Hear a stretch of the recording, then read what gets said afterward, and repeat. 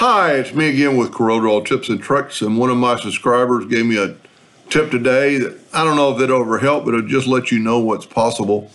When you have several documents, doesn't matter if they're pictures or Corel files, you can open multiple, instead of going up to File and importing one, you could import, I'm going to import 3 of them at one time.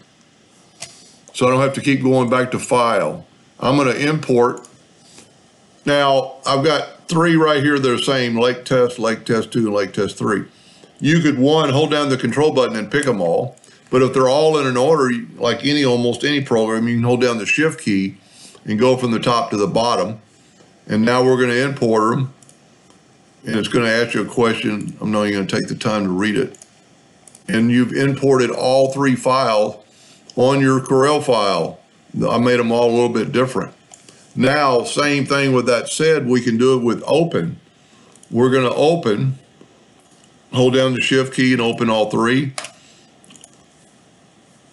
It opened all 3 files instead of having to go back to open. So there's test, there's test 2, there's test 3.